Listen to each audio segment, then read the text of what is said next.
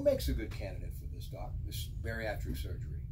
Patients who have BMI or body mass index of 35 and above, who are diabetics, are the perfect candidates for this operation. Not only it's going to help them get healthier at all levels, also get rid of their diabetes. And this has been proven, short-term and long-term data. Doc, these two are really good at what they do, right? Absolutely, absolutely. They are the best. And we're going to be talking about this metabolic center, this for endocrine disorders and bariatric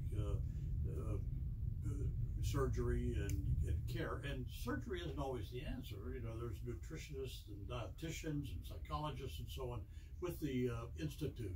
But we'll be talking more about that on Medical Frontiers. It starts right now, Kdka Radio.